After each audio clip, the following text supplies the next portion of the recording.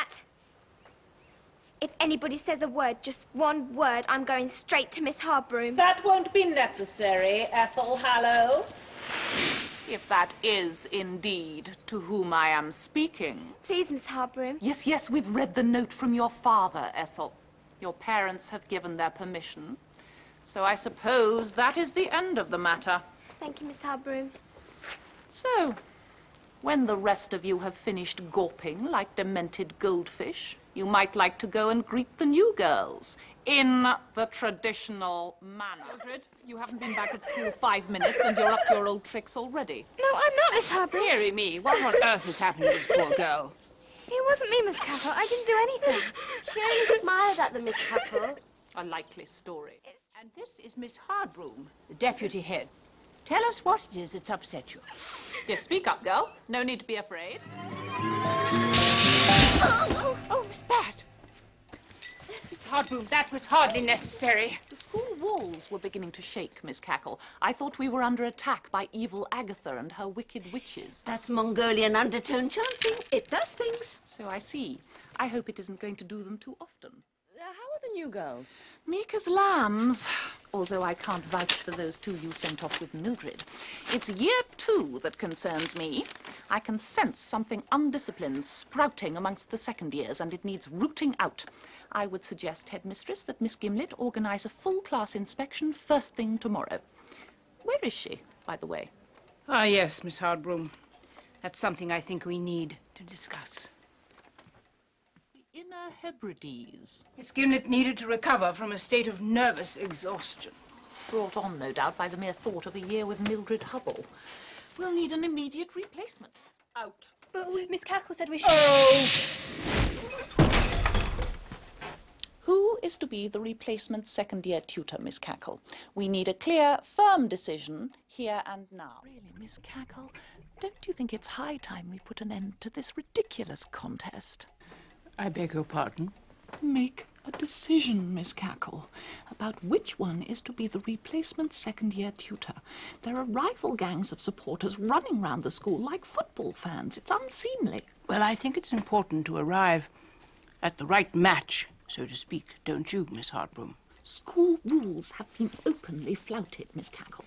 It has come to my notice that Mildred and her friends have been secreting jewellery and other fashion items. It's a grey area, Miss Hardbroom. The girls are all growing up. I want you to leave it to Miss Drill and Miss Bat. See how they deal with it. But they will... I'll make my decision, Miss Hardbroom, when the time is ripe. I think you've put enough sugar on that already, Mildred Hubble. Yes, Miss Hardbroom.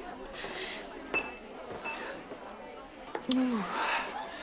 Life might be sweet for you and your friends at the moment, Mildred, but I want you to know that whoever may be your class tutor, I am the deputy head of Cackle's Academy, and no secrets remain hidden from me.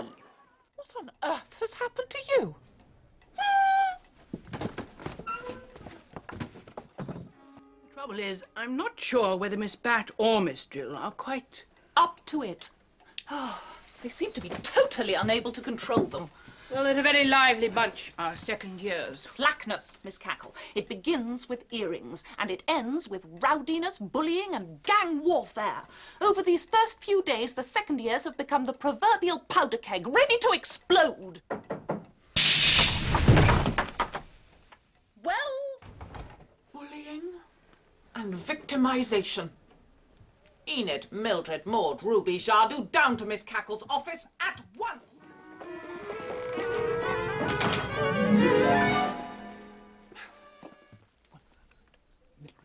Miss Hardbroom will replace Miss Gimlet as their class tutor for another year. No, not you, Mildred. Ruby Cherrytree. So take your brush and dip it into the potion. Then apply it to the fingertips of either hand. Definitely not like nail varnish. Right. That should be enough. Now, when I call your name, I want you to make one of these pine cones vanish. Understood? Right. I can't believe we've got HB again.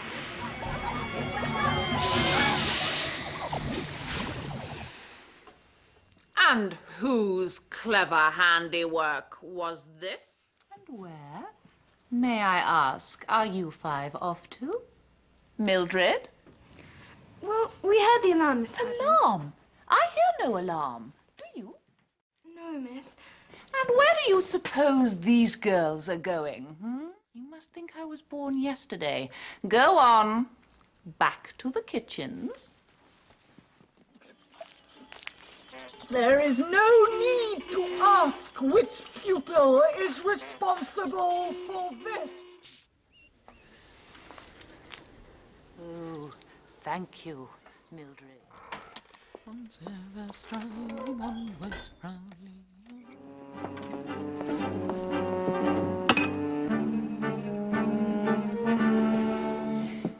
You can stay in here, so we can keep an eye on you. Well primed, Miss Cackle.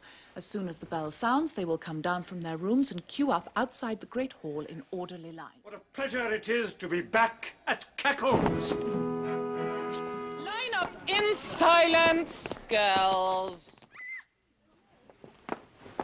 5, 6, 7, 8. Constance, we seem to have a second chair missing. Are you sure? Yes. We should have the whole class minus 2 plus Maud, which makes 3. If you are here, Mildred, I would suggest you stand at once and explain yourself. Do apologise most humbly, Your Honour. The girl was banned from coming here tonight. And Miss Hardbroom, I don't think we can send this girl back to her room again, not after this act of heroism, now can we? Oh, whatever you wish, Your Honour.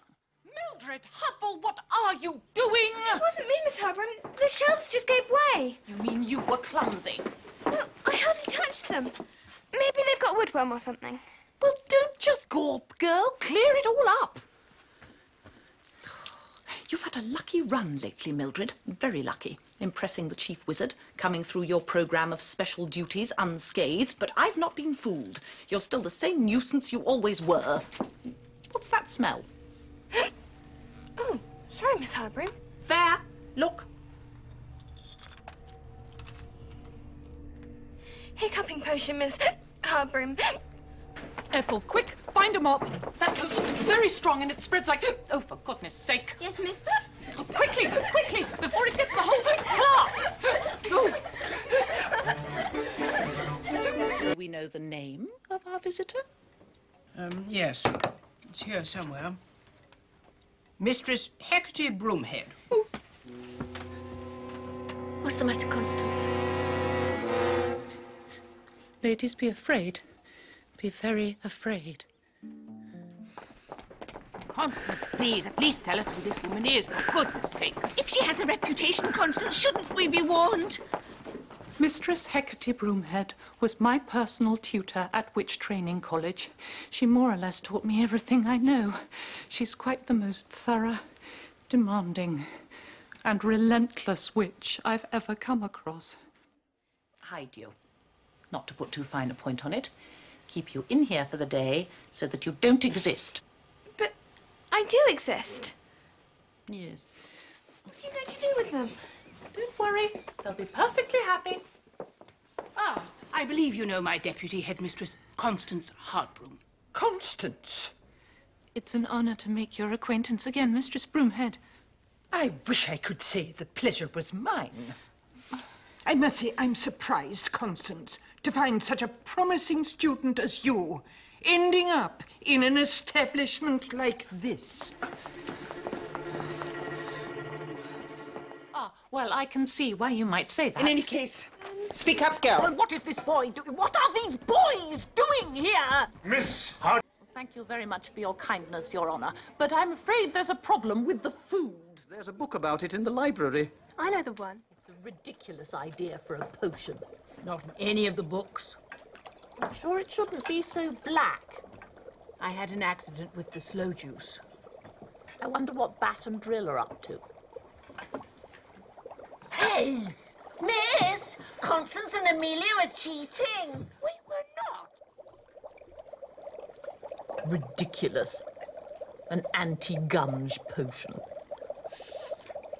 What would anyone want that for in the first place? And now we're going to test them.